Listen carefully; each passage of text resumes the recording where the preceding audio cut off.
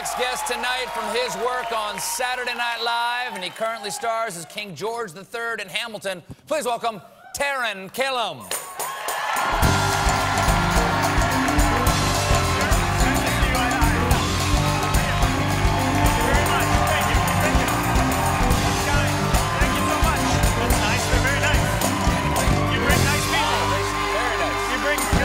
The nicest of people. Thank you so much for joining me in the confessional. Yes. So lonely in there. I understand, yeah. I don't think I've ever been joined in there before. No, I just started crawling backstage and found my way in. Thank you very much. Now, you are King George III in Hamilton now. Yes, yeah. Thanks. Thank you. I know. Yeah. First of all, congratulations. What an amazingly fun part to do. It is. Did you take it just for the part, or was it the only way you could get tickets to Hamilton at this point? Column A and B, honestly. A little of both, yeah. No, I did not know either you were a singer. It's what I started out doing. I went to college for musical theater for a year, and then comedy took over, and haven't sung in earnest ever since. So you went to college for musical theater, and then you decided to go for the big money comedy. Improv, sketch comedy. Did your parents worry at all that you were going to college? So much, and thanks for bringing it up again, because they just forgot. It worked out. They just got over it. Yeah, no, it has worked out now. Yeah, and it's an honor. The show is incredible. You've all seen it, right? Sorry. Sorry to rub your nose in that. No, it's so amazing, and I was a huge fan of it, and know Lynn and Tommy, and they invited me to be a part of the show, and I said, of course, because, Well, we've had Andrew Rannells and John Groff on here to talk about playing the part before you. That crown, they say, is one of the hardest parts of it. It stinks. It's so heavy. It's so heavy, and you're in heels, and for the first song, you have a giant velvet cape. Yes. That is literally like swaying you to and fro like a tossed ship. So it's impossible to just walk in a straight line.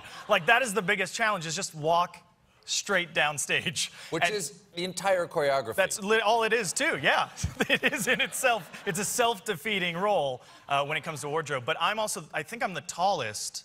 So in the heels and in the crown, I actually have to duck under the set when I make my entrances. And my third show ever, I did not. And it knocked the crown like to the back of my head, sort of like a precocious like apple dumpling gang character. And then, I'm the king. Yeah, I'm gonna kill you. And then there's a part where I have to like kind of skip and joy, and I do that, and the crown, like for me, it was slow motion, just goes whoop, whoop, whoop, whoop, and smashes right down on the stage. And did it get a laugh? It got a huge laugh. It was great. You literally can't fail in that role. It's so nice.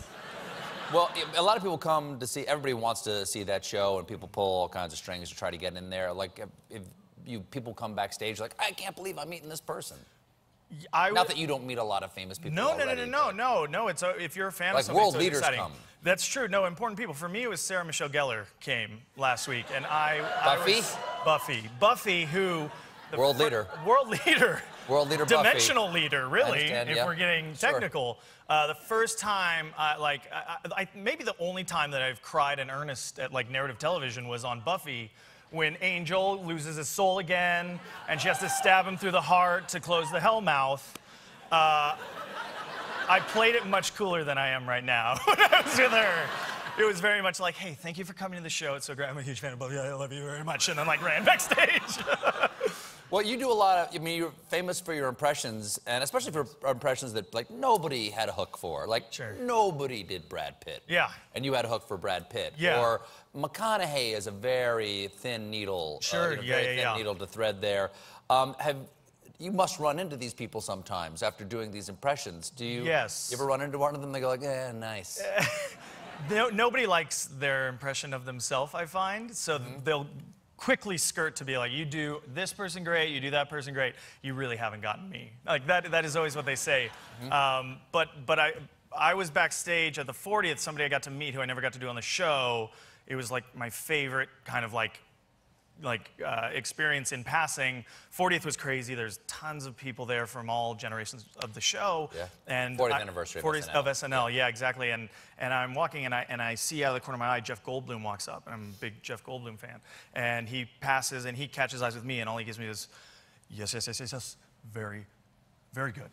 And then kept walking. And I was like, that's it. Awesome. I'm done. That's all I need. That's awesome. If I do nothing else, that's it.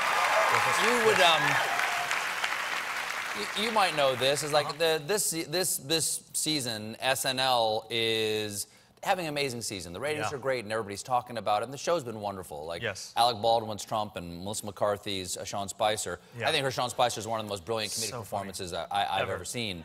But in the past, Melissa. Is it weird? Is when people come in who aren't even the hosts that week because they weren't. It was Kristen Stewart who was the host this week. When non-cast members come in and sort of do the impressions.